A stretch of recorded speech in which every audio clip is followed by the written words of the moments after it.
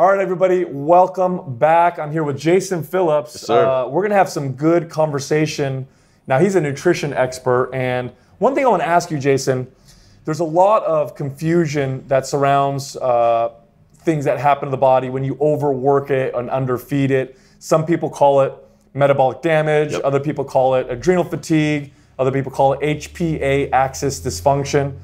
First off, what are the symptoms of being in that state? What does it look like? And then how do you get out of that? Yeah, so there's metabolic adaptations, right, which was for a long time was metabolic damage. And then there's the HPA dysfunction. I like to think they're separate, but like metabolic adaptation will lead to that HPA dysfunction. Okay. And HPA dysfunction for a while was known as adrenal fatigue. Medical community came up, that shit's not a real term, right? And yet, ironically, it's like adrenal fatigue is not medically accepted, but adrenal insufficiency is accepted, which is super weird. So I think now we're all agreeing it's HPA dysfunction. I think that'll be used, as a term. But so metabolic adaptation is basically how your body adapts to a certain environment, right? And for most, the way we all know that is under eating and under recovering for a very long time. So it's most prevalent, I would say, in the physique industry, like girls that do bikini diets or figure diets, like these old school fish and vegetables where they end up on like 800 calories. Basically, their body adapts to that intake as the new homeostasis. So now, why does the body do that? Why does the body adapt to these low calories and high exercise output? And what does that look like? What ends up happening to these people? It's a survival mechanism, right? Like our bodies were not built to go to, as a female, like 8% body fat, right? Like our bodies are meant to survive, to insulate the organs, to basically to keep us functioning, right? And so if you go down to 800 calories, your body has to figure out, well, if I use all these 800 calories by noon, well, how the hell am I going to insulate my organs? How am I going to keep body fat on me? How am I going to stay warm? So your body's like, well, shit, I'm going to slow down every process. I'm going to slow down metabolism. I'm basically not going to burn anything, and I'm going to have what I need to survive and to essentially thrive at some point. Unfortunately, what that looks like internally is a reduction in thyroid output, reduction in sex hormone output, an abundance of stress, right? And then ultimately that's what leads to the HPA dysfunction that we're talking about, right? Now all of a sudden you don't have the ability to meet the demands of stressors. So for a while you're living cortisol really, really high. Then all of a sudden you can't even produce any cortisol to meet the demands of stressors. That's where the lethargy comes from, which then starts to affect the sex hormone profile. So then, like, all of a sudden, it was like for a male, you can't get hard on, right? You have no sex drive, your mood decreases, all of a sudden your sleep is complete shit. And so there's this big interplay, but a lot of times it's starting on the metabolic side. Yeah, because what I'll notice a lot of times is people will come to us for coaching or for advice, and I'll give you an example. I had a female who came to me 120 pounds. Yep. She was relatively lean. She'd been doing about an hour of cardio every single day. Like steady state or interval? Yeah, steady state. Okay. And she was consuming around 1,100 calories. And anything over 1,100 calories, she gained weight. She gained weight. Yep. And she was freaking out because here she is working out all the time. She's not eating that much, and she can barely go over 1,100 calories when she should be able to eat a lot more. Yep. And that's what we're talking about. 100%, dude. I mean, the reality is if you went out and you did classic formulas, right? We ran Harris-Benedict equation on her, and we figured out her BMR.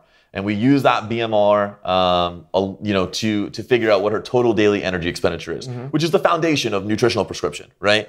We figured out what her daily energy expenditure is, and we put her in a deficit to lose weight. I guarantee we would likely see 1,800 calories will sufficiently give her a weight loss protocol relative to all things being normal. The problem is she's Nothing's normal. Yeah, she's not normal, right? So she's lived in this world of excessive exercise, and we know aerobic exercise in and of itself is also very intensive, or is actually going to affect the adrenals, right? And we have research on that. So adrenal insufficiency is going to happen. Look at a lot of marathoners. All of their adrenals are fucked, right? Their HPAs are fucked. So all of a sudden she's doing a lot of aerobic exercise as her cardio, right? She's doing steady state cardio. She's under eating, therefore she's under recovering, so she can no longer meet the demands of stress. Her body's adapted to that. Her body's figured out, how do I survive at 1,100 calories? Well, that's it. The problem is that survival has also come with caloric output. So if she stopped the cardio and she stays at 1,100 calories, she still might gain weight. Because really, her body's probably thinking it's functioning somewhere around 800 calories because of that 300 calorie burn that she's getting from that hour of cardio. Now, how do you start to back out of something like that? Carefully. So you have someone coming to you, their body's not responding anymore. They're noticing all the symptoms you're talking about, low energy. They need lots of coffee throughout the day. Their sleep patterns are all off. They're not able to lose weight anymore. It's like their body plateaued really hard, even though they're eating very, very little. What are some of the first steps that you think that they should take to kind of come out of that? So the first thing, so ultimately what has to happen is you have to have less stress on the body, right? Like that's the fundamental of everything I'm about to give you. So one, that can come with a reduction in exercise, or it can come with a caloric increase, or a combination of both. Okay. So typically, like classical reverse diet protocol is going to be take your current intake, add 20% of calories, right? So you said she's on about 1,100. Let's say you're going to add 220 calories. That brings her to 1,320. And maybe you'll reduce the cardio from an hour to 40 minutes or 30 minutes, right? You can't just go balls to the wall and be like, all right, great, like cardio sucks. Like all of a sudden. Just don't do any cardio, you know, don't really lift, and by the way, eat 3,000 calories. Or she's going to rebound really hard, and potentially that rebound in and of itself can further exacerbate all the issues she's seeing. Fascinating. So what you're gonna do is you're gonna do it slowly. Now, here's the problem with doing it slowly. There's three, like we just talked about on the podcast, right? Like there's three scenarios that can happen.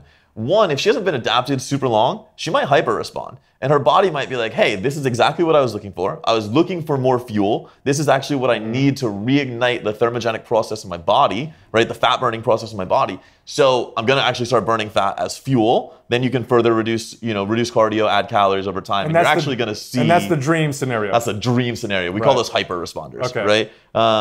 Then you're gonna see the scenario where you're adding calories, decreasing cardio. Nothing's going to change really physically, but you're going to get a lot of physiological shift. So she's going to produce a hunger response all of a sudden. She's going to start sleeping better. Her mood's going to be better. Her sex drive is going to get higher. All of these things are going to increase. Her body composition might even get a little bit better, right? Because her nutrient partitioning might get a little bit better. But she's not really going to change a lot of body weight. That's not a terrible scenario. Most people can get on board with that. The shit scenario is her metabolism's really in a bad place. Her hormone output's really in a terrible place. And she actually starts to gain weight over time. Which is not necessarily a bad thing. It's not terrible, right? Because if you think about it, what does her body really need for survival? It needs a little bit more weight. Like it thinks that it's going back to homeostasis, because what's going to happen at some point where there's extra weight, her natural inclination for NEAT, right, is going to increase, because her body's going to finally perceive, oh, I'm overweight, so I need to be doing more activity.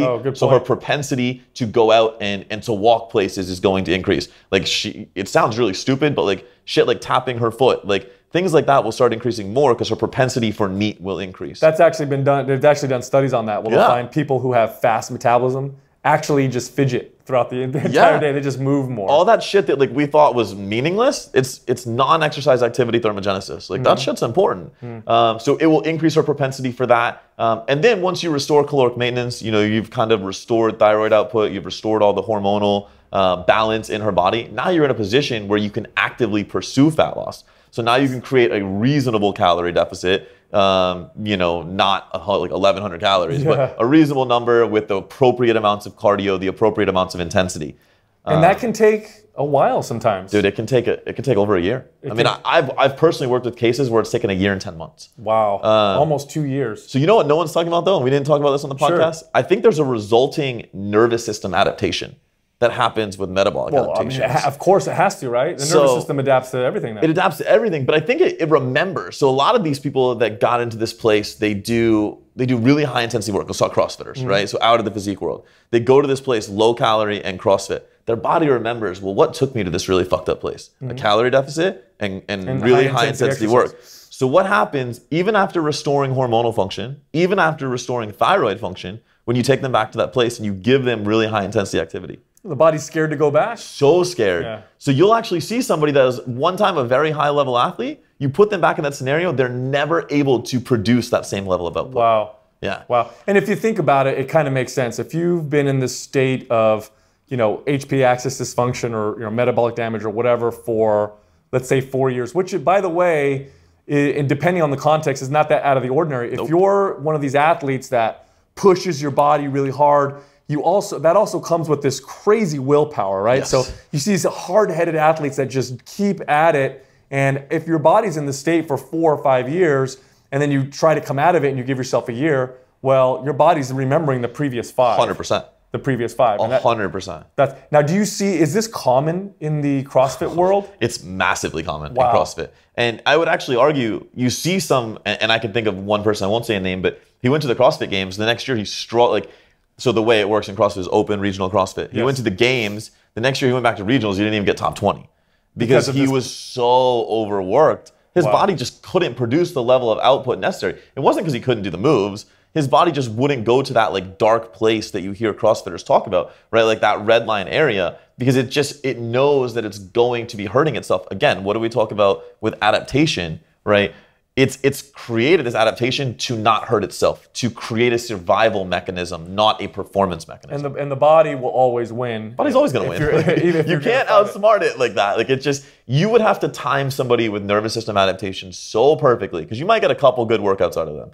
You'd have to time it so perfectly that it'd be very difficult to predict. Just have to listen to it. And you know, one of the problems with this is that we're taught, and this happens a lot in the CrossFit world, but it happens in other athletic endeavors as well.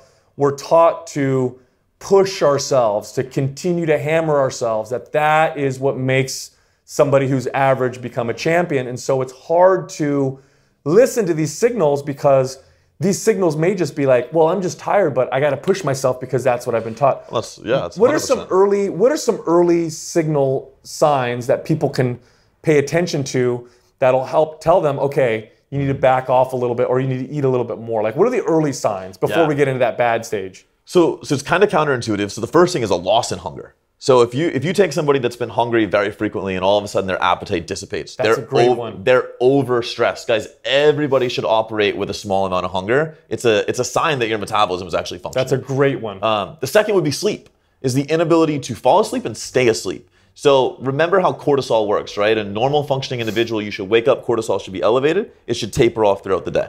In somebody that's bordering towards HPA dysfunction, what you're starting to see is they wake up, cortisol's low, and it comes up, it's increasing throughout the day. It's a reverse curve. So they're what we call tired and wired at night. They get in bed, they're tired, but all of a sudden their mind is thinking about virtually anything but sleep. Wow. Right? They're thinking about the stress of their day, what they're going to do tomorrow. They can't fall asleep. Those are the two major ones. I know there's thousands of people right now that can relate to this. I've had so many clients who, you know, they'll tell me like, I fall asleep fine, but for whatever reason, at 2 a.m. every night, I wake up wide awake and I can't get back to sleep. And then when they finally fall back asleep at 4 and the alarm goes off at 5:30, they're dead. And they're like, well, oh, it's because I woke up. No, it's because you have no cortisol. Wow. So you have loss of appetite, poor sleeping patterns, whether that be can't fall asleep or can't stay asleep. Are there any others? Absolutely. Okay. So like mood disturbances, right? If you notice yourself as a typically happy person, or if you just find yourself like going off the deep end for no reason, that can be a function. Sex drive. No one wants to talk about it, but it's very real. Like low sex drive. Let's see another one. What about inability to adjust to temperature changes? Yeah, so getting really cold all the time. So getting cold is directly related to thyroid, right? So when your thyroid levels are low, you're going to be cold all the time.